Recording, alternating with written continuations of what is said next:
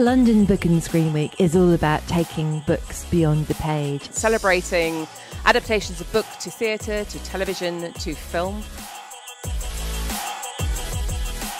The gap between novels and screenwriting is just closing all the time. But to be able to kind of take that into the new world that opened up as a result of audiovisual technology is a really interesting thing. I think that anyone who loves arts and culture can connect with something here. Because it really draws attention to how dependent the world is on books as ideas that can become television, radio, film. Whatever your interests are, whether you're particularly into film or books or whatever it is, there's going to be something for you. Don't stick in one medium.